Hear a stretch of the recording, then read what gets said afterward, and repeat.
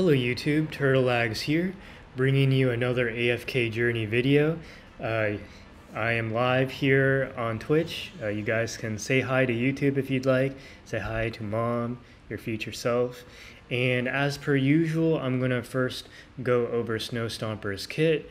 Then we will go over and do a showcase for the team that I have achieved my highest score with personally, and then we're going to test out some Analytica teams that people have cooked up. As I was telling chat earlier, the beauty of Stomper is that he is one of the most flexible Dream Realm bosses to cook up teams against, and I think a lot of it has to do with the majority of his damage coming from the snowman. But if you have if you have a team of units that are able to pop that snowman quickly, then the world is your oyster with with regards to assembling a good team for Stomper. So anyways, without further ado, let's go ahead and get started. So Stomper, in a nutshell, basically he does a couple things. He freezes your units and actually turns one of them into a snowman, making them unable to move or act and causing them to lose 0.4% of their max HP per second.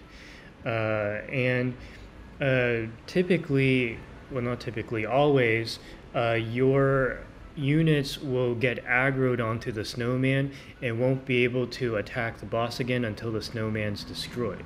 This will happen periodically throughout the fight, and it is in your best interest to crack your unit out of the snowman as quick as possible. Otherwise, if they are encased in the snowman for too long, they will actually die. But other than that, though, he also has the ability to silence all enemies, making them lose their max HP. This makes it so that actually bringing Smokey is not optimal, because what will happen is he'll summon a blizzard for 20 seconds at the 10, 40, and 70 second mark, which means that for the majority of the fight, units like Coco, or as a prime example, who relies heavily on their skills in order to do things like heals, are going to suffer a lot, and so this can impact your team building.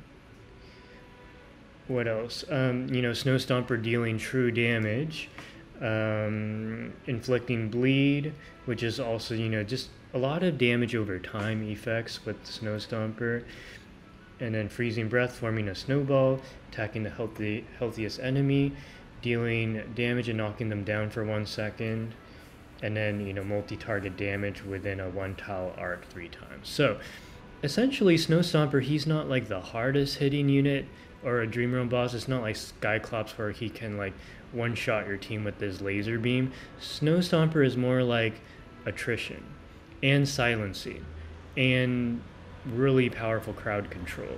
So if you can manage that, then you're going to do well. Now, the team that I believe is the best, that I personally tried and achieved a high score with, was with this really spicy Cassidy Florabelle OD comp, along with Merrily for more DPS. So basically the idea here is that you're running the Crescent spell to create 100% uptime on the magic defense shred. Good morning, Turtle. Grats on Supreme plus Diano. Missed the live summoning session yesterday. Thank you so much, Reggie. Thank you so much. Yes, and you're on YouTube, by the way. We're filming the Stomper video. Yes, and for those of you on YouTube who aren't aware, I do live stream nearly every day on twitch.tv/turtleags. So you can catch actually a lot of these really cool things live on Twitch during my live stream if you'd like. You can also ask questions. You can have your account reviewed by me. And this is especially helpful for people who don't have all the units. But anyways, assuming you do have all the units, I do believe this team has incredible synergy. The reason being that Cassidy blesses Odie, making it so that Odie, who is a very fast attack speed unit, is able to trigger a lot of Cassidy's undercurrent and magic damage. Additionally, Cassidy has this unique synergy with Florbell, where when you have Cassidy at Mythic Plus, when Cassidy casts her ult, which is the Tidal Wave, hey Amrisis, good to see you, good to see you.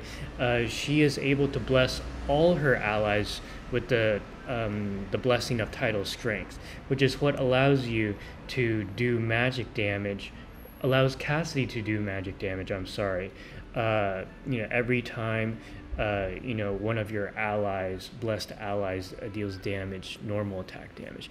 How's rank 3 doing? Oh, are you referring to the Supreme Arena? No, someone took my number 3 spot, and so I'm chilling at rank 14 right now. Yeah.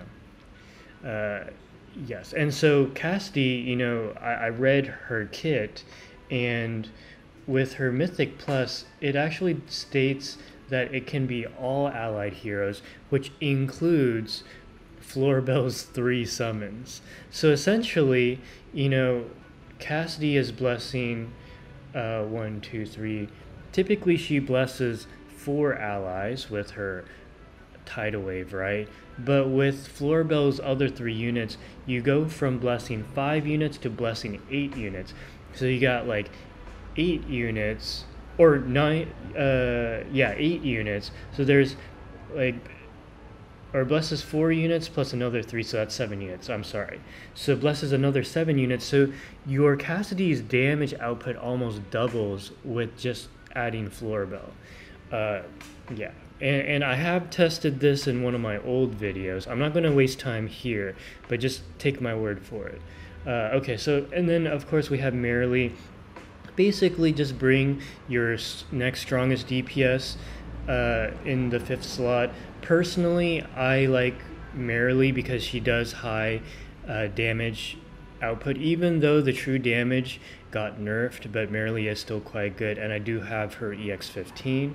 And of course it goes without saying that Rainier is going to be very important. Now, one thing you could try doing actually is instead of Merrily, you could swap with Alsa. And what this achieves is that you are able to get even, if you weren't having 100% uptime already on the Crescent spell, you will when you have Alsa. But personally, I do like Merrily a lot. So I think I'll probably, and mind you, we also need to have a 3 faction bonus. And so, of all the light bearers, because you have Cassidy and Rain, well, actually, so you would probably want to either bring a Mauler or a Wilder, right? Because you need a 3 faction bonus. Let me think. Actually, I do think Alsa could be a good choice. So here's what we'll do. We'll try with Alsa first, and my Alsa is EX 10, and then we'll try with an EX15 Merrily. So we'll see how it goes. Hey Pre-Lobby Sweat, good to see you. What's with me? Hi Turtle. Yo, you're on YouTube right now, by the way. So let's actually try this team first.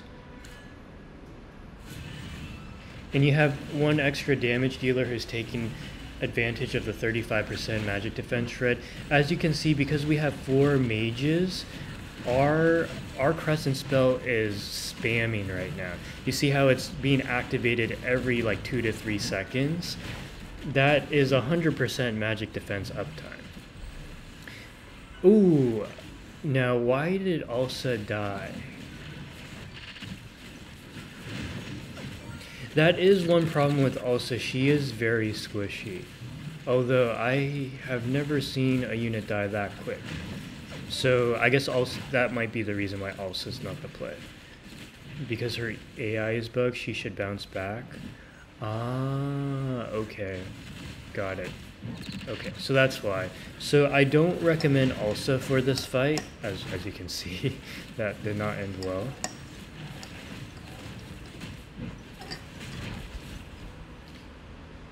Okay, so that doesn't count. Sorry about that. But hey, you know, sometimes you just don't know until you try. Alright, so let's go with the lineup that brought me my best score. So we'll go with Merrily. And there are some other teams that people have cooked up. But let's try this one first. They're going to fix her AI after her banner, and Reddit is on fire again. Well, I officially sold out and left the guild I was part of since launch to get a spot in the top 5 guild on my server/district. That's good e-commerce. I mean, at the end of the day, you have to do what's best for yourself, you know? Like, and it's incredible how quickly a guild can fall apart, too. So, you do want to be in a very resilient guild if you can. GG, you put your name on test. Yeah, so we're doing really well here. And the X's are the silence, by the way.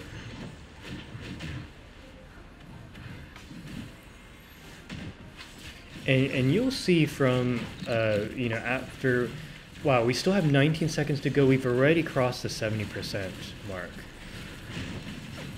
Yeah, we're doing really well, guys. Ooh, Odie died, though. Ooh, 77.47%. Both Odie and Cassidy died.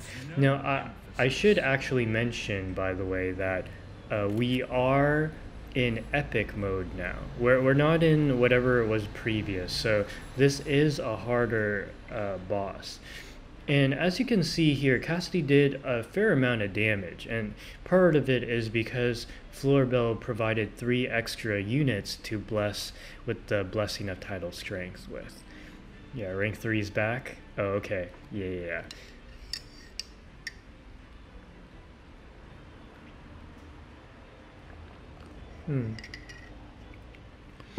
Okay, so now that you guys have an idea of what I believe to be the best team, we'll go over some Analytica teams, because some people have brought the spice, but is it hype or is it actual legit? So let's take a look here. Okay, so someone did bring Coco. I do recommend that. If you are having survivability issues, you could swap your Merrily with Coco. Kind of like this. And I'm not sure if the damage output will change that much. As a matter of fact, it may even help your damage output because you are giving your Odie a Mauler bonus. Or actually, no, it doesn't matter because the 3 faction bonus, yeah, it doesn't matter actually. Okay, let me see. So someone was running this team without Floorbell and without Cassidy, but with Thorn. For those without Cassidy at Epic Div. Oh, okay. Someone was just cooking for people who didn't have units. Okay. And of course, there's some trolling people. And of course, there's some people who brought team comps but didn't show results. Okay, we tested the Ulsa team. That didn't work. Okay, and then that's pretty much what I ran. Ooh, someone brought a Brian.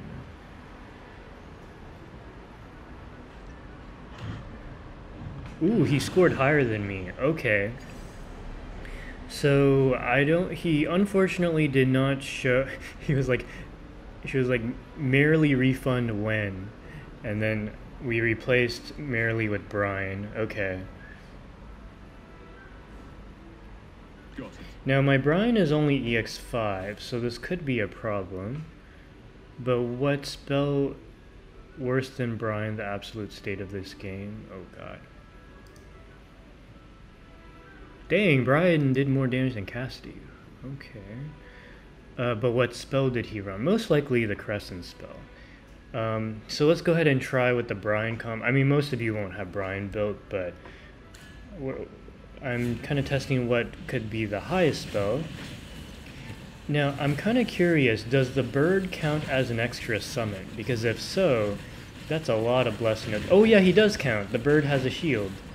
So now you have 9 units being blessed and activating Cassidy's Blessing of Tidal Strength when she ults. So when the tidal wave rushes, all of these units have the Blessing of Tidal Strength. So whenever the other 8 units attack, Cassidy does extra magic damage. Started building my Cassidy this season, but just got Mythic for her today, so long way to go. It'll be worth it, believe me.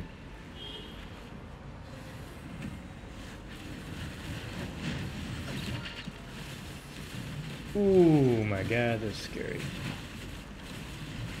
I did... Oh, Odie's on life support. But maybe... Oh god. Ooh, new record. 77.97%. That was with an EX5 Brian. An EX5 Brian did more than an EX15 Merrily. That's kind of scary.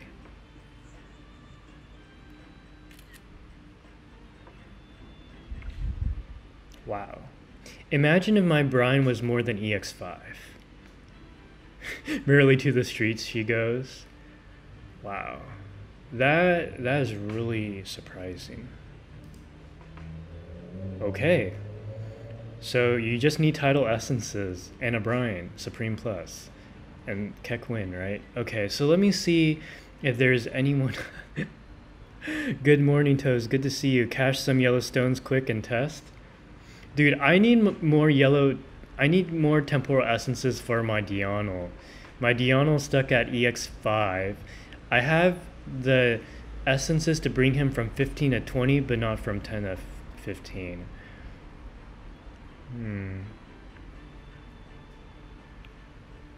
Okay.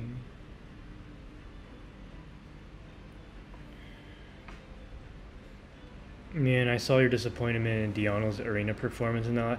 Dude, I was... Yeah, it broke my heart. Oh man, I was... Like, I remember for the last half of the video, I didn't even know what to say. I was just like, man. Yeah, but it is what it is.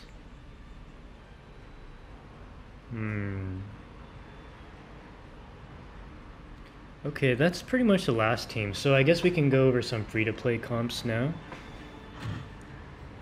Wow, that is insane. So Dianel not worth? My Dianel is a full gold set of charms and EX10 and Supreme Plus, and I won 3 out of 8 matches. But on arena.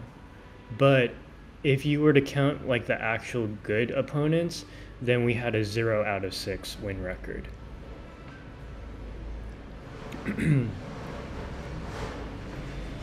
Okay, so assuming you don't have a Mythic plus Rainier, you would probably go...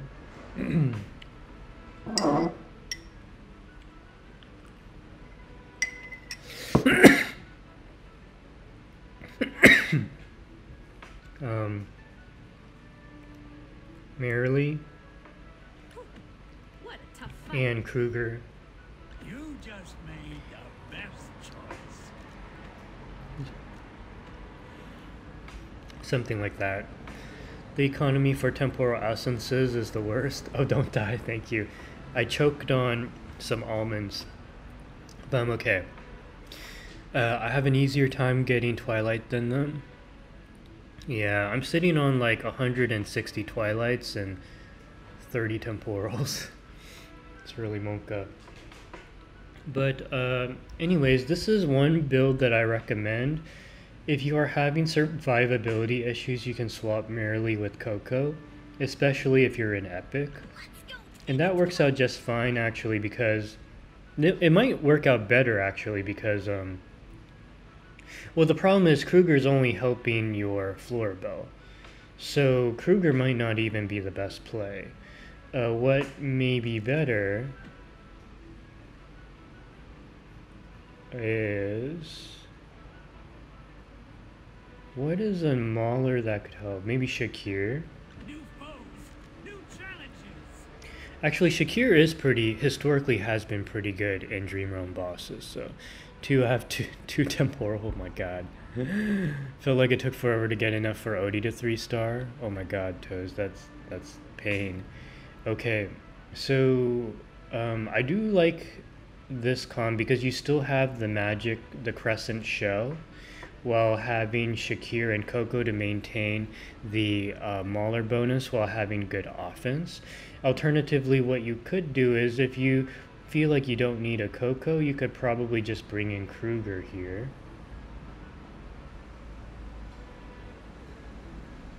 You just made the best. We can give this a try. Now the only problem is that you might not have enough for 100%. I think you can still get 100% uptime on magic. So let's go ahead and give this a try. So this is one free-to-play option we could consider. Now, some of you guys might not have Florbell though, so I gotta say, if you don't have Florbell and Cassidy, then it might be, you probably won't score super high. Just because Cassidy and Florbell combined is such a crazy combo.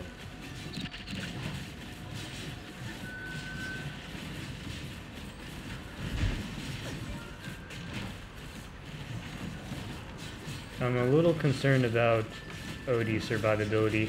The one nice thing about having Rainier is that whenever you damage the enemy that has been dynamic balanced, your ally that was dynamic balanced heals up. And that was what allowed us to keep Odie alive all this time. How does that combo work? Basically, the way cast 12.2 bill, that's actually not bad. You're only scoring like 7% less than normal. That's actually not bad. That's how powerful the Cassidy Florbell combo is. And actually Florbell did more damage because of Kruger. So basically the way the combo works is that when Cassidy does the tidal wave, if you have her Mythic Plus, when she ults, the tidal wave flows through your units, right? Blessing all your units with the blessing of tidal strength, which basically means that while they do have this blessing, for the next, like, I think 8 or 9 normal attacks, they cause Cassidy to do an extra 60% magic damage. And when you have Florbell summoning 3 other units that each also get the blessing, you're getting 240% magic damage per normal attack. Assuming that, yeah, you're getting 240% magic damage per normal attack from just Florbell. Yeah, so it's pretty nuts. So it blesses all 3 of the child labor force. Yes, if you want to put it that way, yes. And that's why Brian, like you saw earlier, an EX5 Brian did more than an EX15 Merrily. And the reason for that was because Brian's bird also counts as an additional unit. Yeah. Not bad. And so, if you don't have Florbell or if you don't have Cassidy, it's kind of rip, because you could do like Cassidy with Brian, but nobody really builds Brian unless they did it on accident. And if you don't have Cassidy, then, I do admit a lot of people build Cassidy last. So, I mean, I can even show you what it's like without Cassidy. Or without Florbell. So this might be a more realistic option for a lot of you.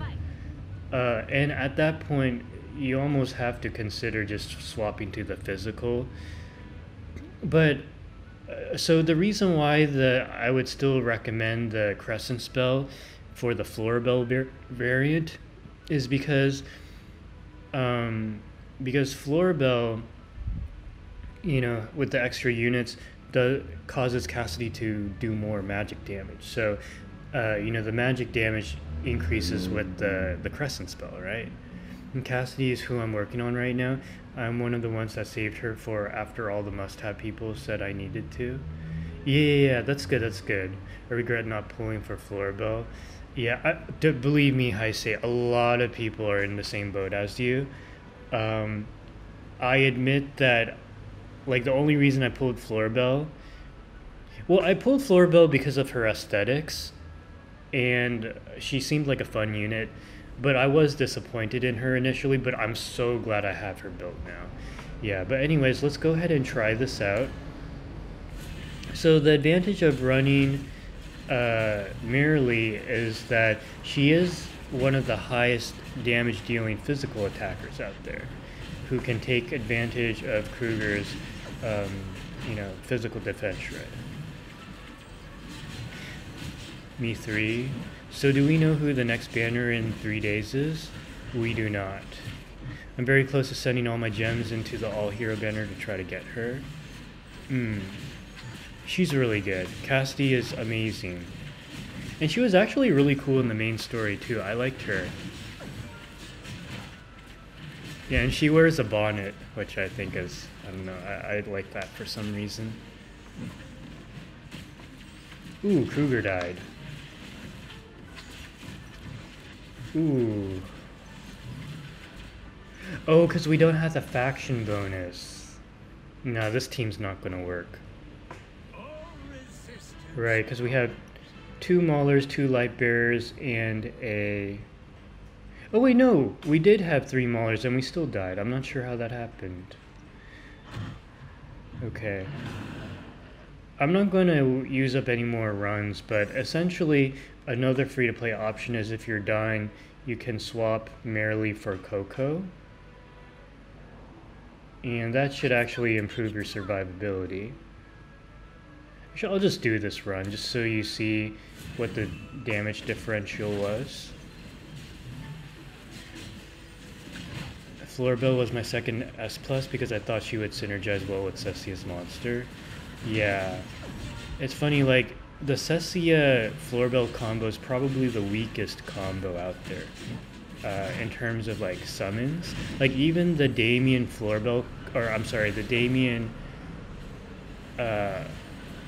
yeah, the Damien Floorbell combo is better than Cecia Floorbell, but...